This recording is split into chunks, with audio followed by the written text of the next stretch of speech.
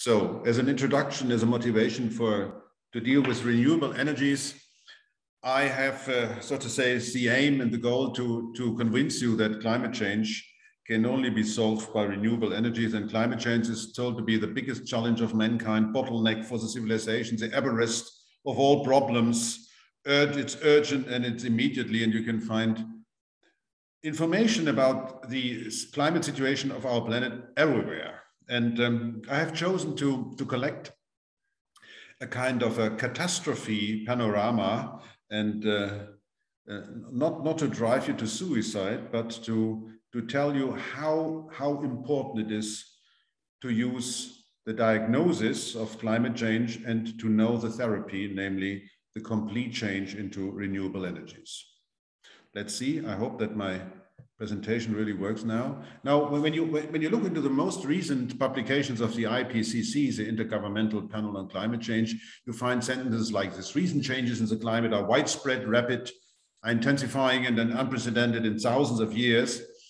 Unless there are immediate, rapid, and large-scale reductions in greenhouse gas emissions, limiting warming to 1.5 degrees Celsius will be beyond reach. That's it. It is undisputable that human activities are causing climate change, making extreme climate events, including heat waves, heavy rainfall, droughts more frequent and severe, etc., etc. I hope you know all these informations already. And to limit global warming, strong, rapid, and sustained reductions in CO2, methane, and other greenhouse gases are necessary. This would not only reduce the consequence of climate change, but also improve air quality. And you already recognize it has something to do with us. It's not only a matter of, let's say, economic circumstances, but it has to do with our health, and it has to do with the health of the planet. And if the planet is healthy, then we are healthy as well. Now, if you look into the details, look into the information you can get, you find, for example, there's a significant increase over the last 150 years, and here are the last 62 years. And you see on the right side, it's from the May 22, so it's the most recent data about CO2 concentration in our atmosphere. It's from the Mauna Loa Observatory in Hawaii, and you see it's increasing and increasing. You have this annual change from May to October. In May, it has the highest value. And in October, it has the lowest value because the biosphere is simply collecting some of the carbon from the atmosphere. But nevertheless, you see it's increasing, and you hear are the most recent data, so to say, and you find we are increasing and we are emitting CO2 all the time. Now, if you look into the forces affecting the global temperature, then over the last, I would say, 50 or 60 years, there were a number of skeptical movements, so to say, to say, well, is it really true that there is a kind of climate change? Is it? Oh, if it is it really anthropogenic? So are the humans the reason for the climate change, for the global warming? And here you find on a Fahrenheit scale, you find the natural forces. So the solar variations, for example, the variations of the solar luminosity, you find the volcanoes, etc., etc. And then on top of that, in the blue line, the human forces, and you see the observed global warming is a grayscale. And you see that the human forces are the ones who drive it. And it just for completeness, if you want really to know who or what is responsible for the enhancement of the CO2 in our atmosphere, you have to do isotope analysis of the carbon isotopes in the atmosphere tell you that it's the carbon coming from the fossil resources, and the fossil resources were made during the last 300 million years, and the fossil resources in their origin, they came from photosynthesis. So, and photosynthesis is using more C12 than C13, just for the experts listening to that. And then you can find that in the last 220 years, the concentration of C13, so it says the carbon 13, which means 6 protons, of course, so it's carbon, but it has 7 neutrons instead of 6 neutrons. And this concentration is reducing, and you can find it automatically that only the humans are responsible for the enhancement of CO2 in the atmosphere. And that's it. There is no doubt about it, never.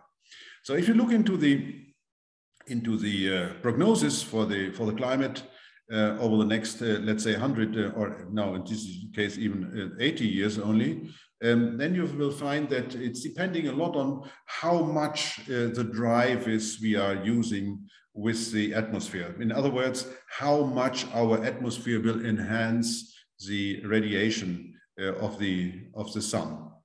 On the left side, you see 2.6. This means 2.6 watt per square meter more than normal. On the right side, you see 8.5 watt per square meter more, and you see the big difference. So indeed, actually, we are on a scenario just in between. It will become much, much hotter on the Arctic and the Arctic part. We will find, I will show you more details about that, but this is, so to say, the future for the next 74 years, if we don't do anything, is on the right side. If we would be very, very, very good, this is on the left side. Actually, we are in between. Now, if you look for the temperature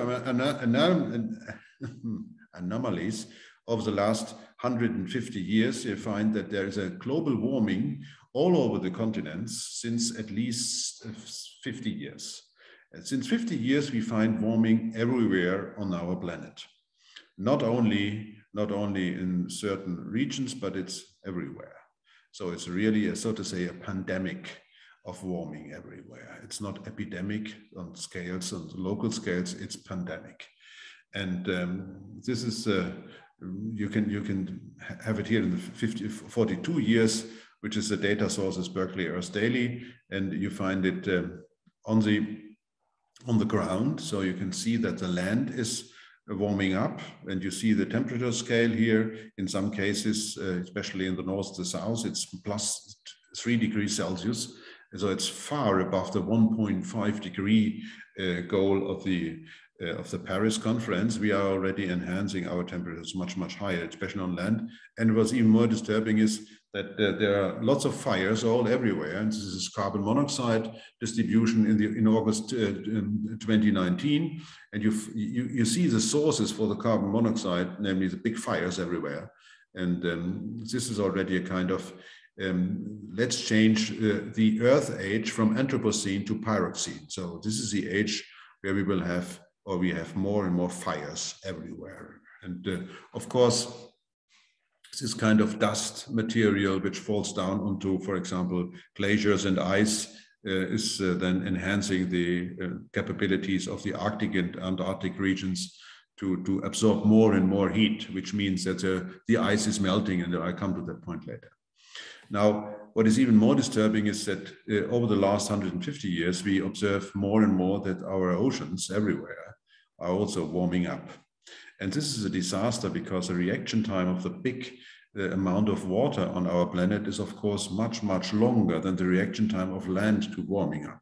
We can identify the warming on land practically immediately, whereas the Atlantic Ocean or the Indian Ocean or the Pacific Ocean, when they heat up, this will take a long, long time to cool them down again. This will take 100, 200 years. So what we see here is already the reaction of the oceans to the increase of the carbon dioxide from the 19th century on. This is already something we are now analyzing.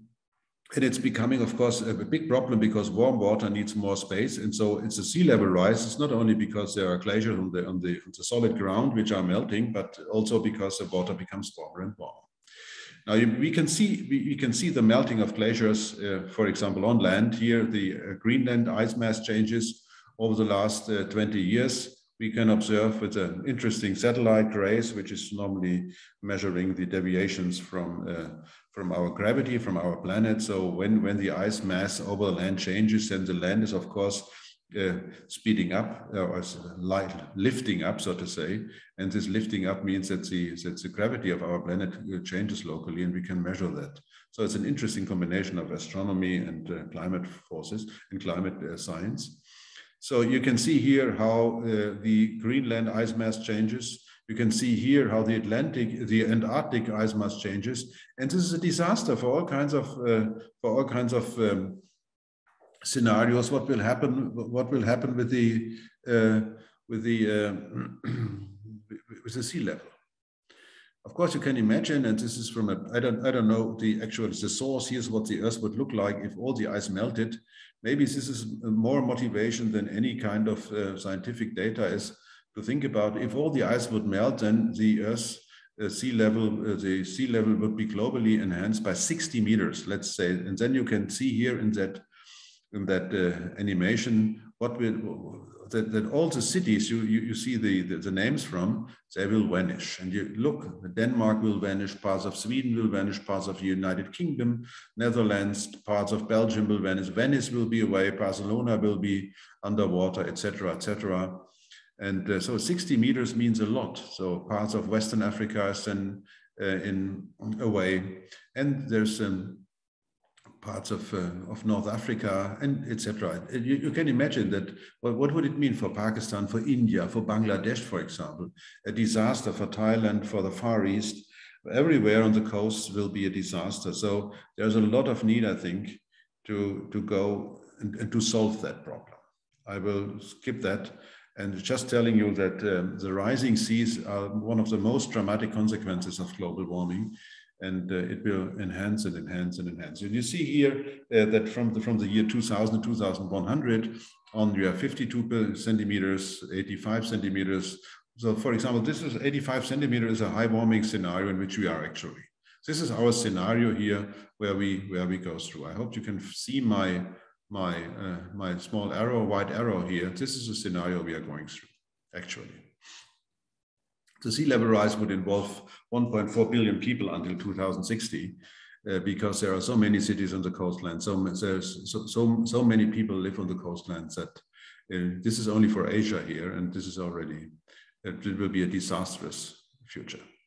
Now, on top of all that, of all the, so to say, the isolated effects and the isolated consequences, there is this big risk of having something that it's a kind of a tipping. So that means that all these different dangers we have, all the different risks we have will, so to say, add to a collective risks, namely that there is an irreversible change of our world into a hot Earth one.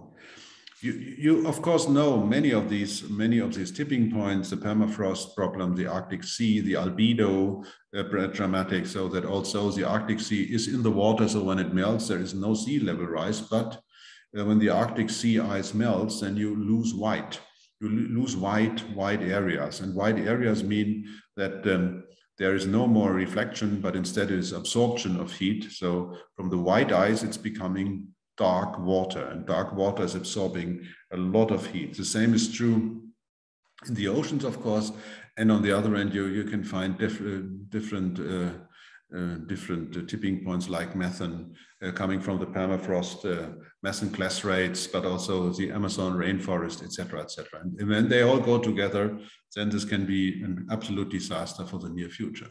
And so that is what was in 2016 for the first time in science, in the scientific analysis, it was termed the hothouse Earth. Namely, when you look at the time scale here, that our Earth was more or less in such a kind of an interesting dynamical equilibrium between glacial and interglacial cycles.